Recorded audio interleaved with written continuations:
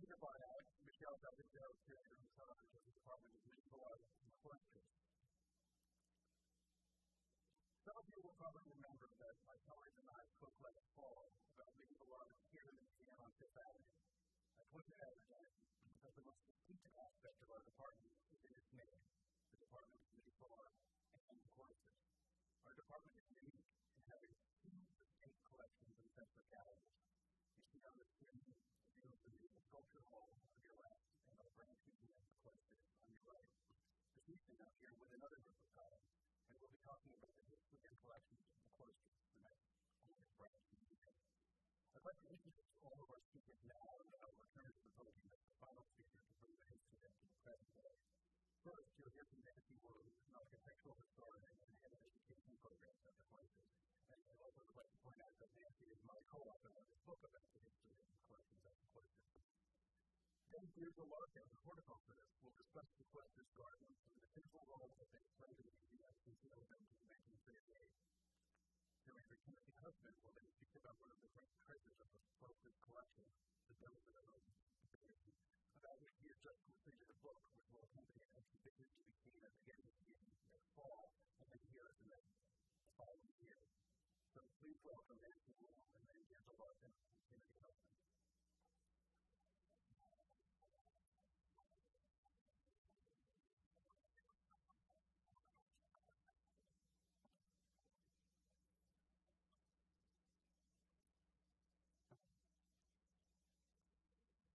On May 21st, 1938, of the New Yorker, the architecture critic Louis Mumford described a newly opened Cloisters Museum in R&D, titled Past and Building, or PCC.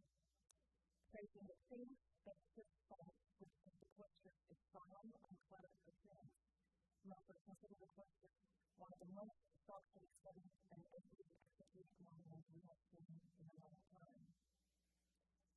Since then, generations of visitors to the Cloisters have shared Mumford's admiration for the museum, including Colin McCullough, who wrote in the New York Times last December how he remembered the Cloisters as one of the most romantic places he had ever seen. Indeed, a seamless incorporation of medieval architectural and sculptural fragments, such as windows and doorways, into the fabric of the 20th century structure is nothing short of marvelous. Today, I will briefly take the history of the Cloisters, observe principal elements of its design, and survey a handful of grotesque monuments which have contributed to the creation of its magical atmosphere. The Cloisters could not have been realized without a significant constellation of collective philanthropists, architects, and curators. The bulk of the collection was formed by the sculptor George Barnard during his sojourn in France from the late 19th century through the eve of the First World War. These fragments were once part of monumental architectural complexes that suffered damage from the political and religious upheavals of history, especially with the French Revolution. In the case of the Cloisters from the Emma decade, the Benedictine monastery not far from Montpellier in southern France, most of its columns and capitals have been removed following the Revolution and used as building material that can still be seen today beyond the years. Sometime in the 19th century, a group of over 140 Caribbean fragments landed in the hands of the local justice of the peace, who were sold in 1907 by the last heir of the family, and eventually found their way into the Barnard collection. When Barnard returned to New York in 1913, he brought his collection of Romanesque and Gothic artifacts, including fragments from 4 French Cloisters in a structure in Washington Heights, which he logically called the Cloisters Museum. In 1925, the Metropolitan Museum purchased its content with funds provided by John D. Rockefeller Jr. After rearranging the display, including the outside grounds and adding to the collection sculptures given by Rockefeller, the Cloisters reopened in May of 1926 as the branch of the Metropolitan Museum. The limitations of the site were soon made apparent when new apartments began to rise around it and a proposed new street struggled to cut through it. In 1930, Rockefeller donated to the city of New York a nearby tract of land which came to be known as Fort Sarnoff Park, with the understanding that 4 acres occupying the hilltop he reserved for future Cloisters Museum. The following year, the Boston-based architect Thomas Collins, who had just completed the Riverside Church, was contracted to work on the design of the new structure together with Joseph Frick, curator and director designate of the future Cloisters. From 1931 to 1933, Collins and Brett exchanged a copious correspondence, often weekly, about the design of the museum. Housed in the Cloisters archive, this correspondence provides detailed documentation of the evolving design schemes. We learned that Collins and Brett quickly settled on a general monastic plan for the future museum, a choice suggested by the predominantly ecclesiastical nature of the collection. In a 1931 report, Brett eloquently justified the use of a monastic plan, pointing out that the medieval church, with its sculpture, its decoration of painting and stained glass, its treasures of metalwork and illumination, was in itself a veritable museum. Since the exhibits should be installed in the cloisters and many of ecclesiastical in origin, it would seem appropriate to base the plan of the museum upon that of the medieval church, or more particularly, upon that of a monastic church and associated buildings. Brett also saw as an advantage the fact that no specific rules governed the design of medieval monasteries, and that various parts of any functioning monasteries were often analogized or modified over time, resulting in an alignment of structures of different dimensions and styles. This early vision, seeking flexibility and adaptability, served well to ever-expanding collection, for between 1926 and 1932, the year the final design was approved, many purchases and gifts from different periods and regions of medieval Europe continued to augment the original collection, obliging the architect to incorporate an ever wider variety of objects into the museum's structure. Deciding on the monastic plan without a copy of any particular European monastery was the easy part. The more daunting challenge was to determine how to incorporate the historical fragments into a 20th century structure. Let us look at the reconstructed cloisters comprising fragments from St. Denis, beginning out of the founded in the 9th century. This reconstruction was largely the effort of Joseph Frick, and, following his untimely death in August of 1933, his successor King Roland. Although a cloister by definition is a courtyard open to the sky, very early on it was decided that the fragments decorated with architect's carvings needed to be protected against the elements, and therefore needed to be moved away.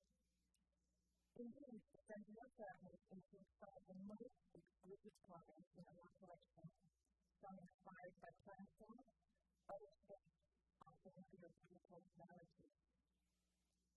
Collins and Brett also sought to suggest somehow that the original was a double-domed cloister. The site of French monastery had long ago become too damaged to offer any useful clues for the reconstruction. William decided to adopt a comparative waterfall in another cloister that is central in Arles in Provence, hoping to achieve two purposes. First, that a comparative wall would suggest a second story, and second, that it would allow a flat glass roof covering the center course to be raised, making its presence less obvious from the surrounding vaulted walkway. The suggestion of a second story was especially meaningful since most of the fragments of the cloisters are believed to have come from the original cloister's second story, generally dated to the end of the 12th century, at a time when the monastery enjoyed great popularity as an important pilgrimage destination. The covered walks surrounding the reconstructed cloister in New York are most likely inspired by the cloister of Montmartre, which is also covered by stone walls with periodic transverse arches supported by carved corals. The challenges posed by the men, namely the reassemblage of a group of dispersed fragments, were resolved by seeking precedents in other historical and stylistically comparable monuments. The word precedent is found many times in the correspondence between architects and curators, used to indicate an architectural component such as a vault, a gate, or even the portions of a wall, found in an existing historical monument, or in publications about medieval architecture, which was then used as basis on which a similar component would be designed for the new museum. We see, for example, in the entry door to the cloisters, the so-called Cloisters gate, an unmistakable reference to a doorway of the Cistercian monastery of Fontaine in southern France.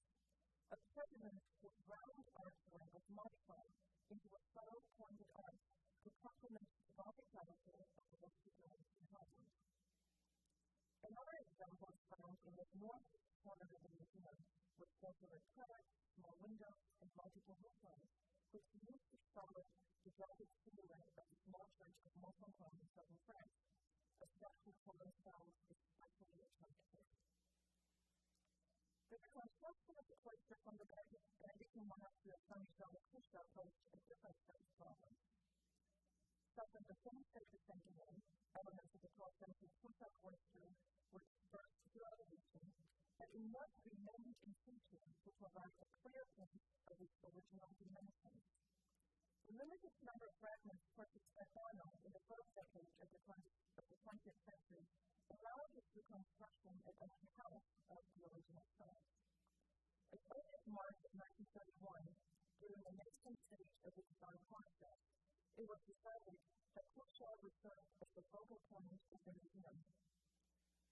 French arrangements to purchase more of the king's marble, freshly extracted from old quarries near Cloisters, in order to create a harmonious reconstruction and has become one of the most frequented locations of the museum. As you stroll down one of the corridors today, or peek through the Château d'Ensemble de Ponto, the serene, contemplative atmosphere is only disturbed by the fantastic animals parked on the vessels of Cassidy. These animated imageries remind us of famous letters written by Bernard Perrault, who perplexes the presence of these ridiculous monsters, of unclean apes and fierce lions. The whimsical and sometimes bold depictions found in these Cloisters capitals continue to compel many of us to commit the same crime Bernard observed in the 12th century, to be rather received in the marble than in the book. While making sure that the general layout of Cloisters focuses around the two cloisters as described, the Puritan architects also sought to strike a fine balance between the building's interior and exterior. In a broad sense, they wished to provide a fluid communication between the indoors and outdoors, including a relationship between the museum and Fort Farnham Park, so that the master of the exterior would harmonize with its rustic surroundings to create, in Rockefeller's words, a culminating point of interest in the architectural design of the park. Or, as Collins put it, the building was to give an impression that it had simply ground out of the rock on which it was built, and to become part of the hill itself. In addition, Collins created intimate embrasures and window openings throughout the building, carefully setting the picturesque views of the rustic Fort Farnham Park, the Hudson River flowing above, and the expansive coastals of New Jersey. We experienced the same stunning divide also between the genres, from the early Gothic chapel into the Gothic chapel through a beautiful 13th century limestone window, or from a Renaissance tapestry room to a 16th century window into the Cloisters cloister. 1934 brought more architectural functions to the collection. In that year, George Blumenbach, financier, collector, and president of the Victorian Museum from 1934 to 41, dismantled the music room from his garden in Paris. Royal Martin Collins visited the structure, itself a reconstruction of a small church from the countryside near Paris, with habited fragments they wanted for the cloisters, which Blumenbach generously sent to the museum. One of the fragments was this doorway from an Augustinian priory in London, near Clermont-Ferrand in central France. Having served as the entranceway to Blumenbach's summer community, today Greece knows visitors entering the Saint-Pierre cloister. Among Blumenbach's many gifts were a set of limestone windows originating from a Dominican convent in Spain. and artists from a cloister imported into the land. The 12th century chapter house from Macedonian culture, the Cistercian monarchy in Western France was acquired as late as 1935 and promptly added to the design just as the final model was being completed. The inclusion of the chapter house adds another important dimension to our understanding of monastic life in the Middle East. Often situated in the east arcade of a cloister, the chapter house is never far from the monastic church, the vestry, or the places where separate liturgical objects or manuscripts are kept. Together, these rooms form the religious nucleus of the monastery. The subdued structural program of the Control Chapter House offers a striking contrast where the lively image is found in many of the capitals of the Cloister cloister. Metal rings still dangling from the two central columns are vivid reminders of the fourth revolution history of this room, when it was used as a barn for horses and pigs. A good portion of the general public believes, mistakenly, that the cloisters had been built originally as a monastery, or that it had been a monastery transplanted from Europe. Frustrating as it is for those of us trying to explain the history of the museum, these misconceptions are in fact the hardest compliments for those involved in the design and construction.